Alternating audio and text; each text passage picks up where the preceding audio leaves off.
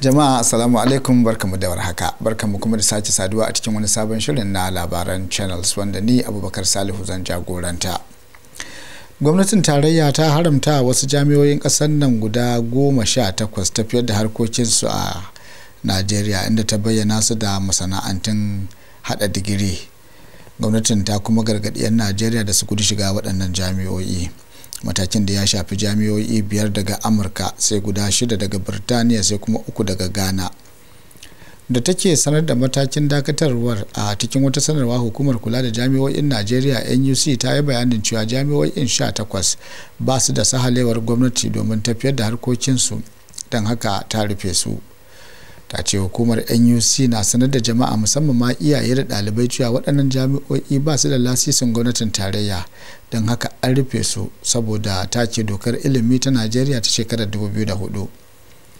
Daga cikin jami'o'in da wannan mataki ya shafa akwai jami'ar Applied Sciences and Management da ke jamhuriyar Benin, da jami'ar Volta University College da ke Ghana, sai International University da ke Missouri a Amurka, da sauran cibiyoyinta da ke Kano da Lagos. Akwai kuma jami'ar Columbus da ke Birtaniya. A ranar Talata ne ma'aikatar ilimi ta ce ta dakatar da tantance shaidar digiri daga jami'o'in Benin da Togo a wani yunkuri na tsabtace bangaren ilimi har zuwa lokacin da za ta kammala bincike akan ingancin makarantun. Matakin da ya zo ne bayan wani bincike da jaridar Daily Nigerian ta gudanar akan yadda ma'aikacinta ya samu shaidar kammala digiri daga wata jami'a a Kwatano cikin ƙasa da wata 2.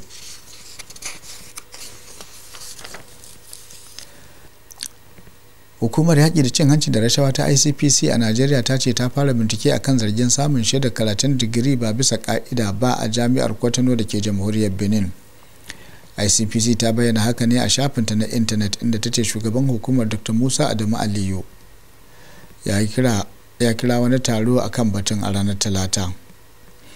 Binciken zai shafi jami'ar Ecole Supérieure de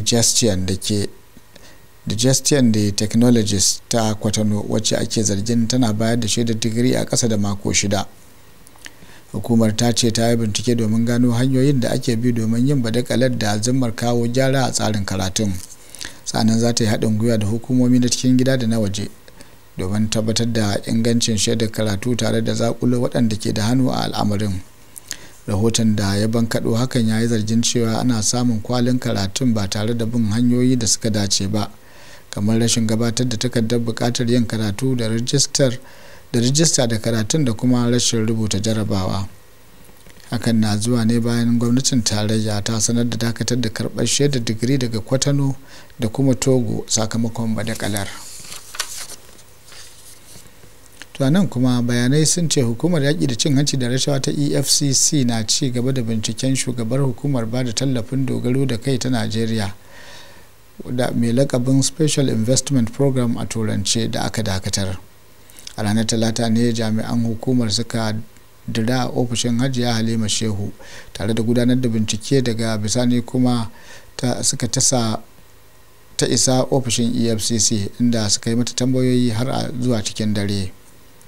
Shugaba Tinubu ne ya dakatar da ita daga mukamin babbar jami'ar hukumar NSIPA wato wata 3 kacal bayan naɗa ta da kuma tabbatar da ita a cikin watan Oktoba. A baya ta taɓa aiki da ma'aikatar jin kai ta tarayya daga shekarar 2017 zuwa 2022. Rahotanni sun ce shugabar ta NSIPA da aka dakatar na shirin gudanar da taron manema labarai ne a ranar Talata, sa'ilin da jami'ai daga hukumar EFCC suka je ofishinta a birnin Abuja. Jaridar Punch ta ambato wata majiya na cewa an samu rashin jituwa tsakanin Halima Shehu da ministar jin kai ta yanzu Dr. Beta Edo tun a lokacin da ta kama aiki, saboda zargin cewa zakau'inta kadai tana yin amfani da kudaden hukumar waɗanda aka tanada domin bayar da tallafi ga ƙungiyoyin jama'a masu rauni. An kafa shirin ba da kwarewa dogaro da kai ne tun domin tallafa miliyoyin 'yan Najeriya su fita daga cikin talauci da inganta harkokin cuɗanyar al'umma da kuma samar da sana'o'i ga talakawa da 'yan ƙasa masu rauni. Hukumar ce kuma ke da alhakin kula da shirye-shiryen yaƙi da talauci, irin su ciyar da ɗalibai 'yan makaranta na ƙasa, an ambato Halima Shehu a baya-bayan nan yayin wani taron manema labarai a Abuja, tana jaddada kudurinta na tabbatar da gaskiya wajen aiwatar da shirin ba da tallafin kuɗi dala miliyan 800 na bankin duniya. To daga shirin yaƙi da almundahana sai kuma batun tsaro, inda wasu mutane sanye da kakin soja da ake zargin 'yan kungiyar Boko Haram ne suka kashe mutane 12 a kauyukan Siha da Gatamarwa da ke karamar hukumar Chibok ta jihar Borno. Mazauna kauyukan sun bayyana wa jaridar Daily Trust cewa maharan sun rika harbin kan mai uwa da wabi, lamarin da ya kai ga mutuwar mutane, sannan suka yi awon gaba da mutum guda. Rundunar 'yan sandan jihar Borno ta ce an samu gawawwakin mutane da suka rasa rayukansu a harin, a inda kuma ta fara bincike a kan lamarin domin gurfanar da waɗanda ake zargi da kai harin. Bayanai dai sun yi nuni da cewa maharan masu yawan gaske sun auka wa ƙauyukan ne a ranar Litinin ɗin da ta gabata. A nan kuma rundunar 'yan sandan jihar Nasarawa ta tabbatar da sakin shugaban karamar hukumar Akwanga wanda aka sace tare da wasu mutane 3. Kakakin rundunar Rahman Nansel ya bayyana a kafar yada labarai ta BBC cewa jami'an tsaro sun kubutar da Safiyani Isa Andaha. A dan ranar Laraba ne 'yan fashin dajin suka saki shugaban karamar hukuma da sauran mutanen 3 da suka sace, wanda yake wasu rahotanni na cewa sai da aka biya kuɗin fansa. Sai dai jami'in 'yan sandan ya musanta hakan, ya kuma kara da cewa an kai mutanen 4 babban asibitin gwamnatin tarayya da ke birnin Keffi domin duba lafiyarsu.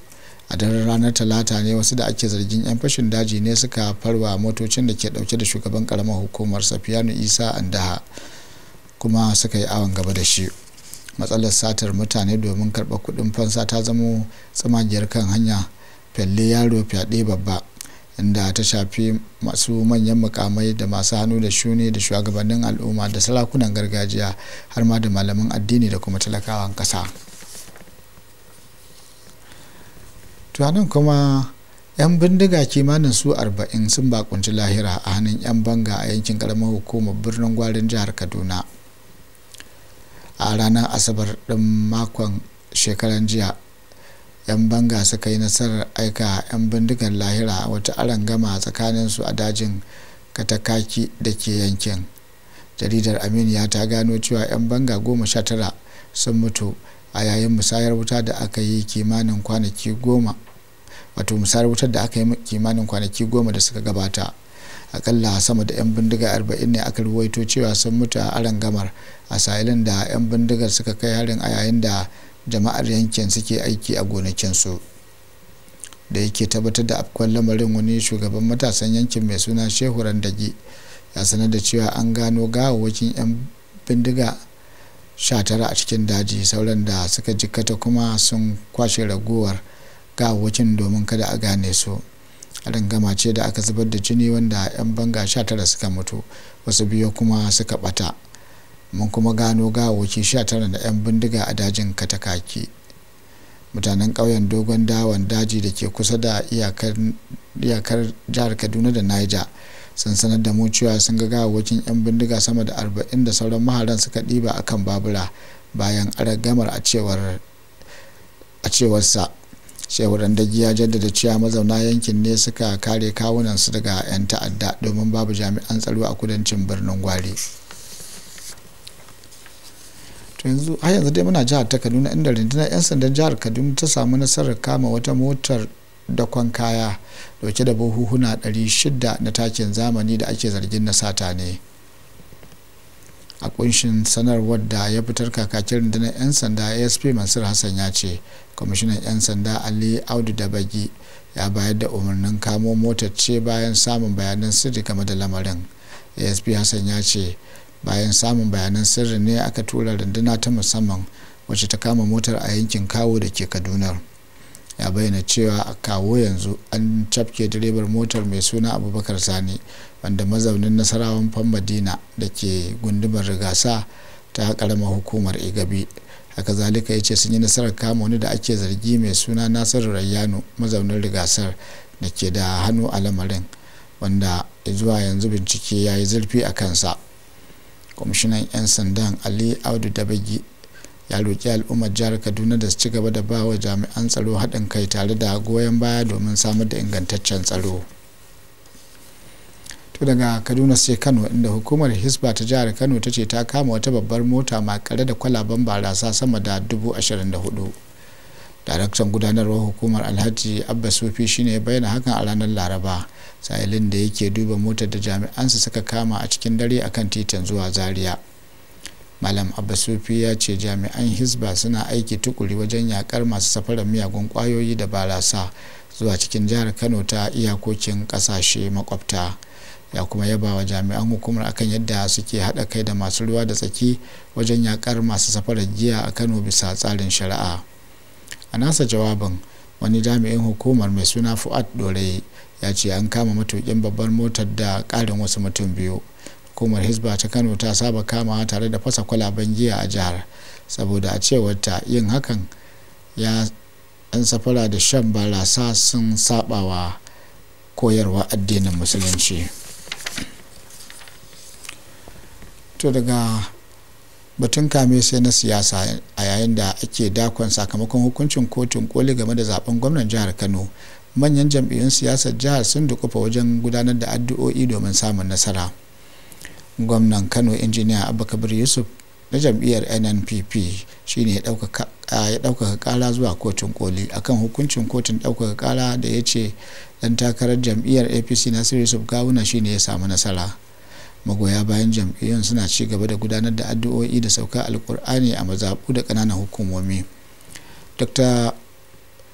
Faruk Kawo, shugaban hukumar naɗa wanda ɗan jam'iyyar NNPP wato shugaban hukumar NADA wanda ɗan jam'iyyar NNPP ne, ya ce suna da ƙwarin gwiwar wannan karan alƙalan za su yi adalci sabanin abin da suke zargin an samu a baya ko kuma an yi musu a baya. Alhaji Ibrahim Zakari Sarina shine sakataren jam'iyyar APC a jihar Kano, kuma ya bayyana cewa a nasu bangaren masu suna gudanar da addu'o'i. To akan wannan batu, kungiyar tsaffin mashawartan tsohon gwamnan Kano Dr. Abdullahi Umar Ganduje ta bayyana fatan samun nasara a shari'ar zaben gwamnan Kano da ke gaban kotun koli. Mai magana da yawun kungiyar Alhaji Sagir Muhammad shine bayyana hakan a yayin wani taron manema labarai da kungiyar ta kira a Kano karkashin jagorancin shugabanta Dr. Abbati Bako. Alhaji Sagir Muhammad, wanda ya kalubalanci dan takarar gwamnan jam'iyyarsa ta APC Dr. Nasiru Yusuf Gawuna da ya yi amfani da ilimin siyasar da ya tara daga zaman da ya yi karkashin jagorancin tsaffin gwamnonin Kano uku da suka hada da Malam Ibrahim Shekarau da Dr. Rabiu Musa Kwankwasa da kuma Dr. Abdullahi Umar Ganduje wajen ciyar da Kano gaba. Ƙungiyar ta kuma taya ubangidanta Dr. Abdullahi Umar Ganduje murnar cika shekaru 73 da haihuwa, inda ta jinjina wa irin ɗimbin nasarorin da ya samu a lokacin mulkinsa wajen gina jama'a da samar da ababen more rayuwa a birane da karkara da ba da ilimi kyauta kuma dole. Kuma ina so ne amfani da wannan dama don mu taya munna ga zababbenmu na gwamna wato Dr. Nasiru Yusuf Gawuna da shi da mataimakinsa Murtala Silangaro akan nasara da muka yi tun daga kotu ta farko ta tribunal, kuma aka je kotun koli ta daga shari'a ta court of appeal, ita ma ta daɗa bamu nasara. Kuma wannan ya faru ne saboda irin lauyoyin da muka sa a gaba da kuma taimakon Allah subhanahu wata'ala muka samu wannan nasarori. Kuma ba wani abu bane yasa ita kotu duk inda take amfani take da shaida da hujja, kuma an ba da su gamsassu, shi isa ba mu yi mamaki ba muka yi nasara a tribunal, aka je appeal ita ma muka yi nasara. Kuma muna fata muna kuma addu'a Allah ka sa ita ma kotun koli da aka fi sani da kotun Allah ya isa, ita ma Allah da za mu yi nasara ba don koyi ba saboda irin shaidodin da muka bayar a kotu ta farko da ta biyu. Anan kuma shirin namu zai ja birki albashi bayan dawo mu daga takaitaccen hutu, za ku ji mu da ƙarin wasu labaran, ku biyo mu. To sai dai kan sannan za ku ji cewa jihar Katsina ta kafa wasu kotunan sasanta harkokin kasuwanci. Ku biyo mu sashen labaran tattalin arziki da kasuwanci domin jin wannan ɗin da ma wasu. To madalla barkanmu da dawowa, kuna iya bibiyar mu adireshin mu na intanet channelstv.com ko kuma ku lalube mu a shafin sada zumunta na YouTube ta hanyar yin amfani da wayoyinku na hannu kirar Android ko iOS daga rumbunan wayoyin na adana bayanai.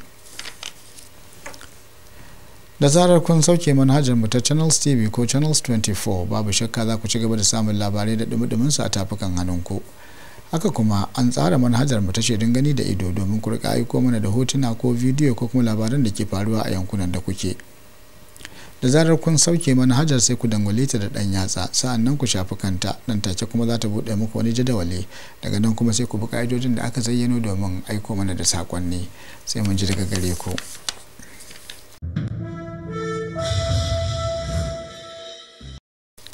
Yanzu kuma shirin namu zai dora, inda gwamnatin jihar Katsina ta kafa kotunan sauraron korafe-korafen kanana da matsakaitan 'yan kasuwa har ma da waɗanda ba su yi wa kasuwancin su rajista ba domin kwato musu haƙƙinsu. Hakan dai ya biyo bayan ɗaukar dogon lokaci da kotuna ke yi kafin zartar da hukunci tsakanin 'yan kasuwa da masu sayan kayayyakinsu, musamman ma idan rikicin bashi ya shiga tsakani, abin da ke yawan gurgunta harkokin kasuwanci. Da yake jawabi a yayin bikin kaddamar da kotunan a harabar babbar kotun jihar Katsina, darakta janar na cibiyar bunƙasa harkokin kasuwanci da saka jari ta jihar, Alhaji Ibrahim Tukurji Kamshi, ya ce kafa waɗannan kotuna zai inganta sasanci da yin hukunci a cikin sauri. Jikamshi, wanda ya wakilci gwamna duk warada a yayin bikin, ya ce an tanadi ka'idoji na musamman domin yin shari'a a cikin sauri, inda ake yanke hukunci cikin makonni 4 kacal. Kamar yadda kuka sani, su ƙananan 'yan kasuwa da matsakaita da kuma waɗanda ma ba su kasuwancin su rajista ba yawanci suna samun wahaloli, saboda idan ɗan rikici ya shiga da sauransu dole sai sun je kotu, kuma yawancin kotuna suna ɗaukar lokaci. Kannan ga wata sa'a sai ka ma shigo da lauya, bayan ka shigo da lauya ita da kanta kotun wahalan tana da yawa kwarai da gaske. So za ka ga wannan yana taɓa kasuwancinsu, yana sa suna yin asarar jari da yawa. To ma'anar shine idan aka yi waɗannan ƙananan kotuna domin 'yan kasuwa kaɗai zai kawo inganta shi da kanshi sasanci da kuma yin hukunci da sauri, saboda ita wannan kotu an yi mata ƙa'idoji na musamman domin su inganta yin wannan shari'a cikin sauri.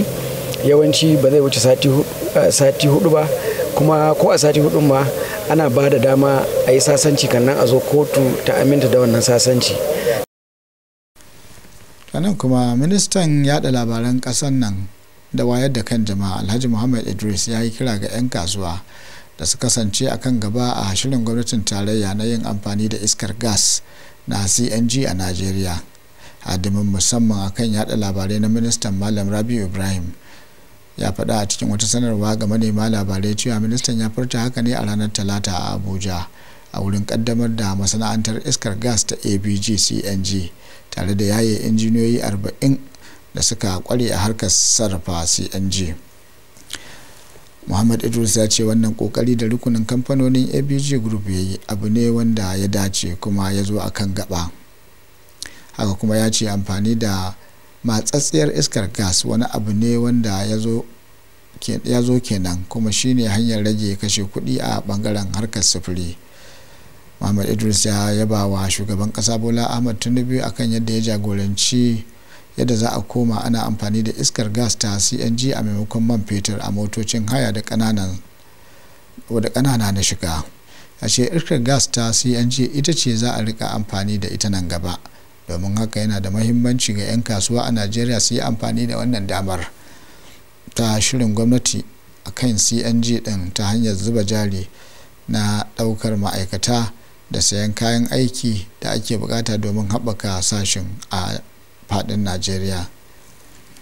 Ministan ya bayyana cewa zuwa yanzu har gwamnatin Tinubu ta kasafta naira biliyan 100 a matakin farko ga harkar gas din CNG, kuma ma har gashi kungiyar kwadago ta Najeriya NLC ta yi na'am da shirin na CNG, wanda hakan ya taimaka wajen sanyin da ta yi akan maganar da ke tsakaninta da gwamnatin tarayya.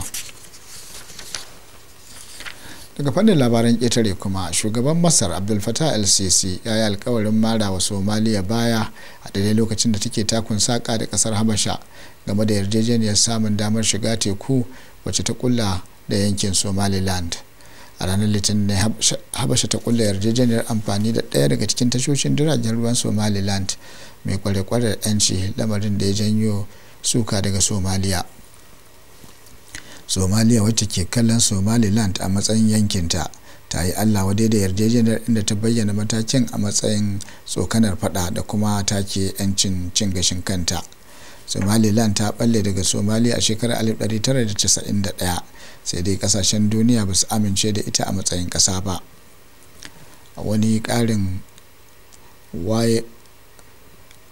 kiran waya da ya yi da shugaban somaliya hassan sheikh mohammed al-sisi ya yi alkawarin masar za ta tsaya a bayan somaliya tare da tallafa mata ta bangaren tsaro kamar yadda kakakin mr sisi ahmed fahmy ya bayyana a ranar talata. A ƙarar cewa shugabannin biyu sun kuma tattauna batutuwan da suka shafi yankunan su da kuma cigaban su. Shugaba Muhammad ya kuma yi magana ta waya da sarkin Qatar Tamim bin Hamad game da alakar kasashen biyu a cewar fadar shugaban Somaliya. Ƙungiyar tarayyar Turai ta soki yarjejeniyar inda ta nemi da a mutunta haɗin kan Somaliya da 'yancinta. Cikin sanarwar tarayyar Turai ta ce wannan muhimmin abu ne ga zaman lafiyar ƙasar ta kusurwar Afirka. A nan kuma ana ta kiraye-kirayen a kai zuciya nesa bayan kashe wani jigo na ƙungiyar Hamas a birnin Beirut da Isra'ila ta yi. Shugaba Emmanuel Macron na Faransa ya yi gargaɗi game da duk wani shiri na kai hari a Labaran a yayin wata wayar tarho da ya yi da Benny Gantz, mamba a majalisar ministocin yakin Isra'ila. Gwamnatin Lebanon ta zargi Isra'ila da neman kyasta wutar yaki a gabas ta tsakiya bayan wani harin bam da ta kai birnin Beirut da ya kashe mataimakin shugaban kungiyar Hamas Saleh Al-Aruri. Kafar yada labarai ta BBC ta ce Firaministan Lebanon Najib Mikati ya ce Isra'ila na so ne ta janyo Lebanon cikin yakin, wanda hakan ihu ne bayan hari, da zimmar karkatar da hankalin duniya daga kan kayan da ta sha a ranar 7 ga watan Oktoba. Saleh Al-Aruri ya rasa ransa da wasu manyan kwamandojin Hamas a harin da wani jirgi maras matuki ya kai.